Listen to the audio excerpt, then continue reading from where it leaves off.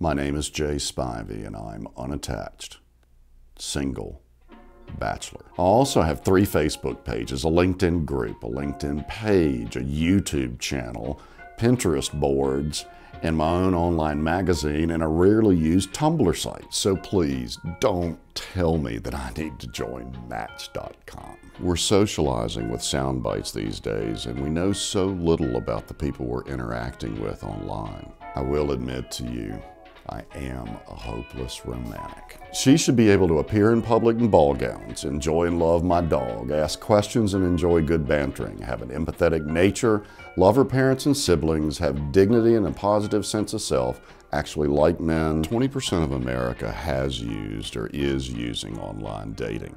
For efficiency, I guess.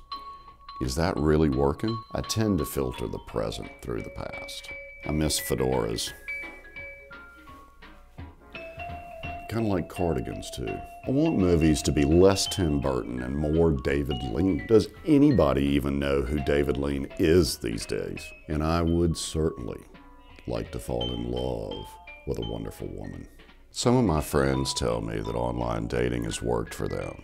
But do we really need one more way to make ourselves instantly available? How I came to be 51 and single with no kids, I don't know. Which is not to say that I want to get married tomorrow and have kids. I'd be old enough to be the kids' granddad, and Strom Thurmond, I am not. Maybe me being single for all but 5 of my 51 years says more about me than it does about the women I've dated or met.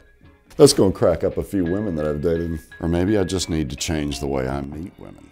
That didn't sound right. As we disappear into the online world, are our social skills withering away? I will have all my own teeth, know how to iron, cook relatively well, love my dog and my family, tell good stories, be a tad sarcastic, open doors and wait till you are seated before I sit, listen, and learn to put the seat down.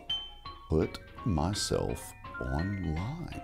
It's worth a shot. Nothing to lose but my dignity, right? So here we go. Charmingly immature and creative history nerd and online publisher seeks woman of dreams. I'm Jay Spivey and this is The Last Word.